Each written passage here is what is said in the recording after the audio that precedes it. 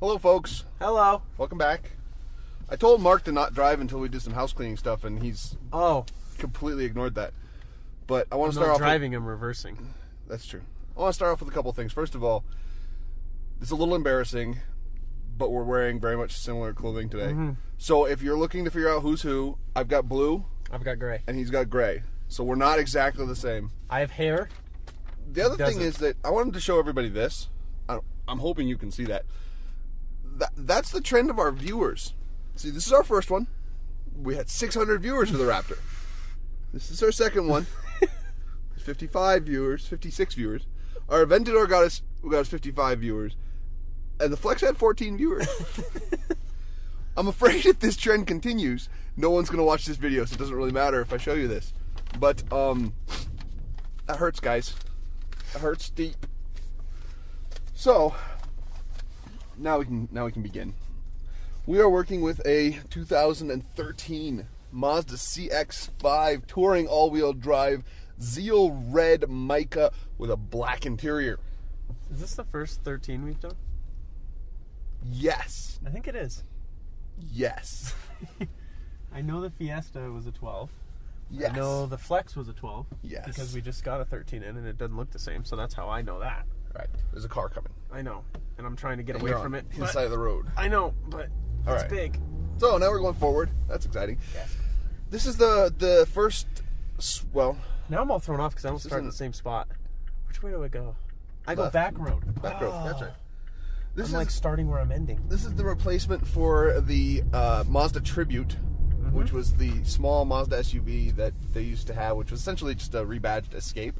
Which is in the same class as, this is in the same class as the Escape, the CR-V, the RAV4, those kind of cars.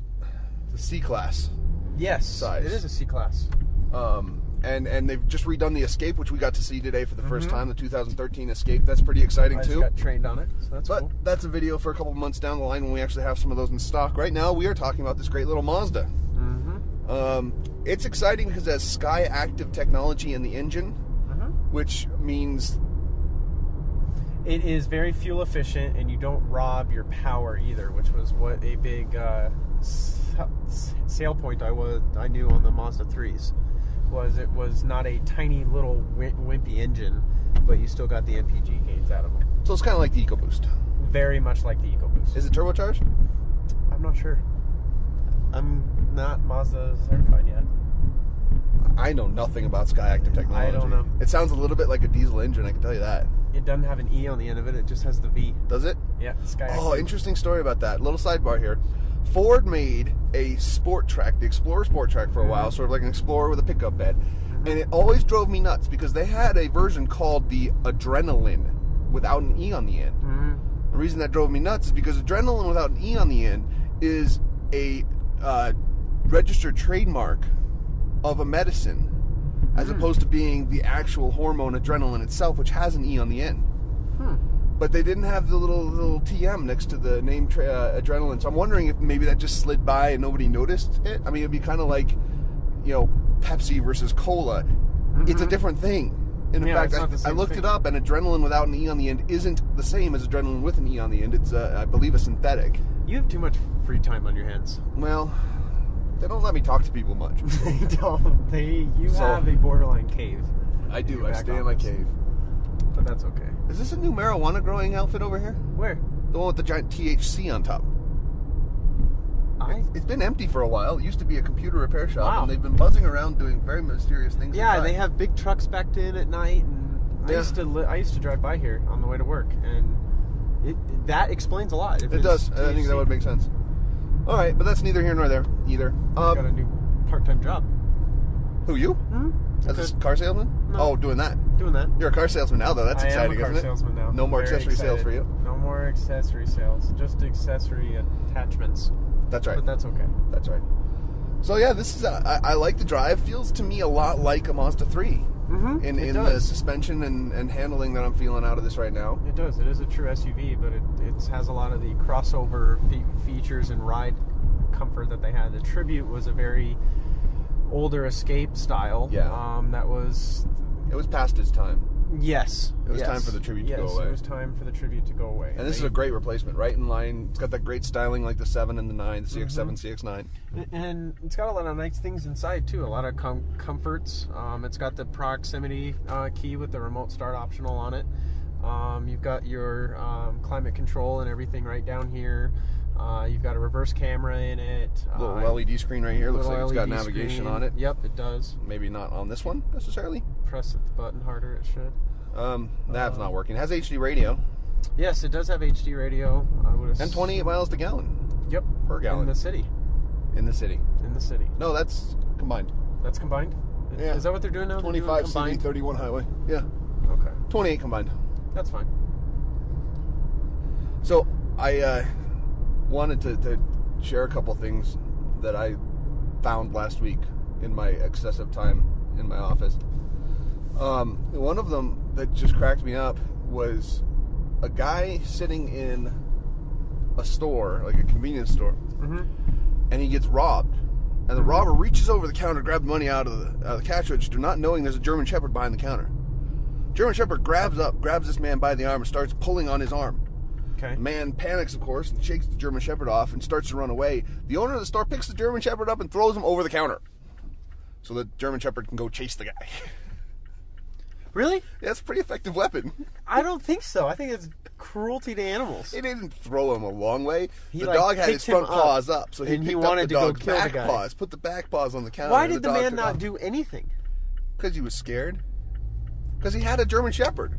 If you have a gun, you don't hit the guy with your fist, you shoot him with the gun, right? Yeah, I guess. I mean, unless you're you cool, use the you best pistol whip him or something. default- That's sort of the same thing, but Oh. you didn't hit him with the dog. No, that's true. I mean, and I guess the dog was doing something that it wanted to do. It's kind of the point of the dog, I think. I think if you have a German Shepherd behind the counter, there's not many other uses than to blindly attack a robber. Absolutely. I think that's a good Did use. the German Shepherd get him? I don't know. Camera angle's too narrow. You just stopped after that? That was Well, the that's all end they of your showed. point of interest? Yeah. Gotcha. I imagine he did, though, just in my head. It makes it funnier.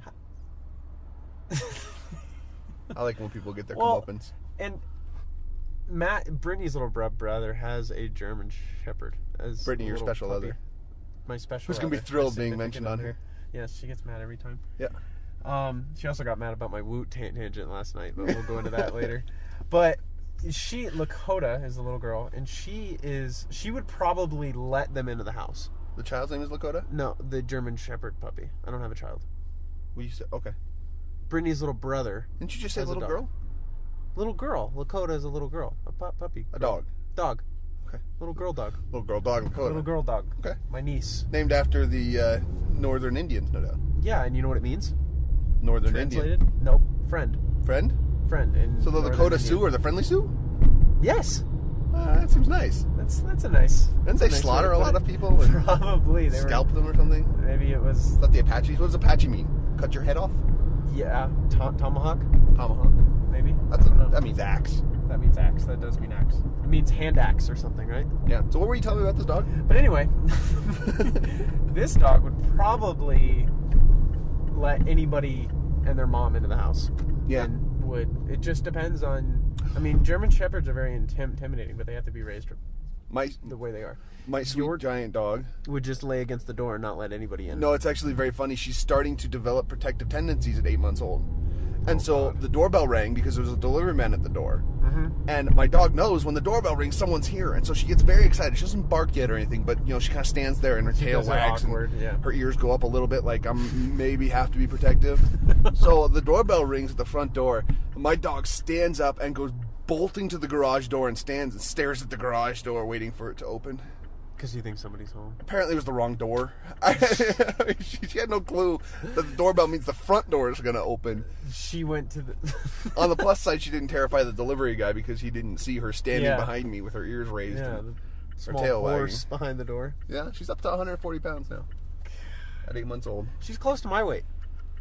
That's kind of weird. Yeah, but you're scrawny. A little intimidating. Yeah, it's like your left leg. Yep. But that's fine. Yep. So the other thing I've really been wanting to talk about all week, and it's a crazy non sequitur. is this concept of knowing people or meeting people before, or either before you meeting them before you know them, or seeing them after you know them and getting to know them again. What? I'm just. You getting annoyed by the people that don't know how to merge? Yes. People. The rule is one car from Every one lane, car, one car from the other lane. Car. One car from one lane, one and car from the fast other lane lane. usually goes first because they have the inside on a left turn. Right. Just saying. So don't squeeze Just us saying. out. Learn from this. We've got plenty of pickup. We're doing 60 pretty quickly here on the highway in our little CX-5. So. And I didn't even run the RPMs. No, you did not. It's got a good amount of torque. Yep. You don't really have to go past $3,000. But anyway, back to your story. So first a generic story. I heard about these two people that were getting married, and they were getting ready for their wedding and making a book, a memory book of pictures from their childhood. And they're going through, and the woman says, "Oh, I really like this picture from when I was with my family at Disney World." And the man looks at it and says, "That's remarkable because that's me in the background of your picture with my family." He was from Canada. She was from Florida. It's literally a decade later. And then they got married. They were like 10 in the picture. Wow. And they were getting married, happened to be at Disney World at the exact same time. Taking a picture at the exact same place. Exactly, 10 years earlier.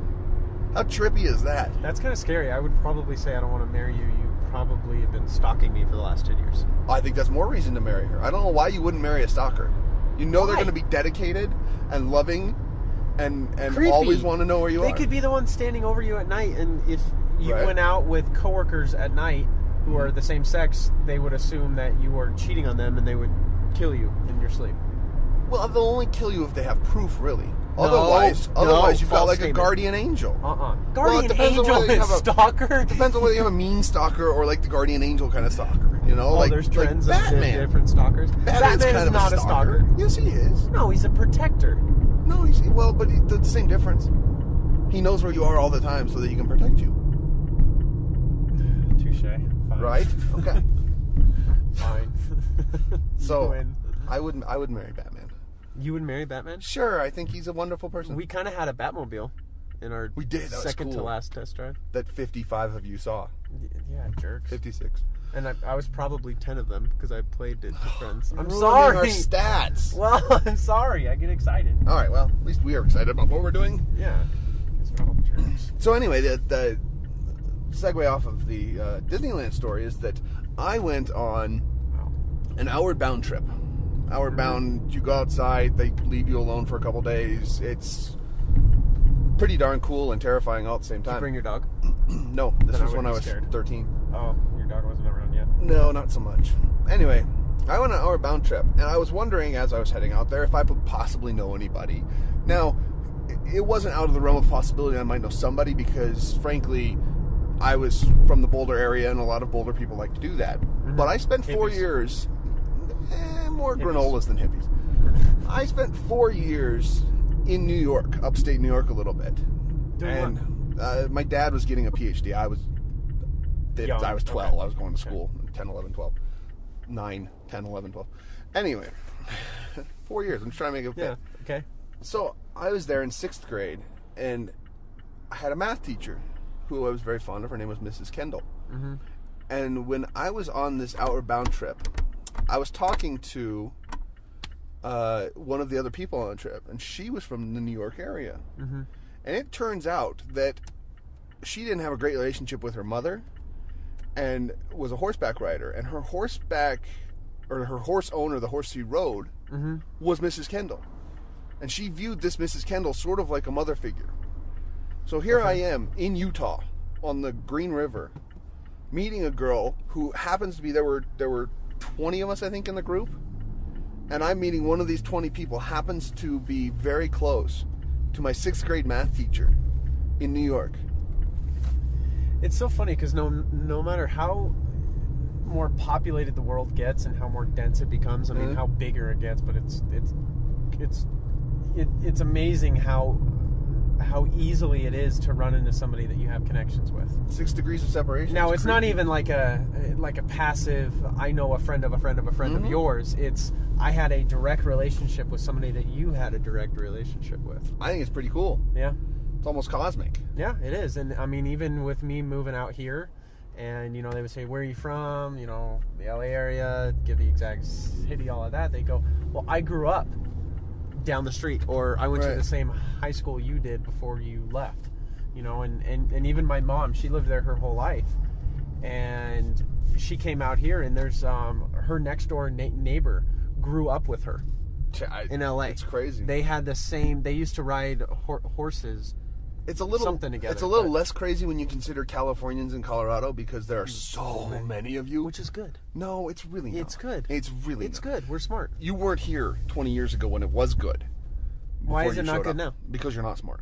We're smart. You are not smart. We are smart. Not We're even street smart, close. not book smart. Difference. I wouldn't even say you're street smart. I'm pretty street smart. I just got around the street fine. You did all right, yeah. And Yeah, a but you're new clearly Mazda one CX-5. of the smarter Californians. Yeah, my dad's pretty. Well, he grew up in Iowa, so that doesn't count. See, exactly. Iowans, I like Iowans. They can come here. Come here. But I'm sick of Californians. Too many of them. They can't drive.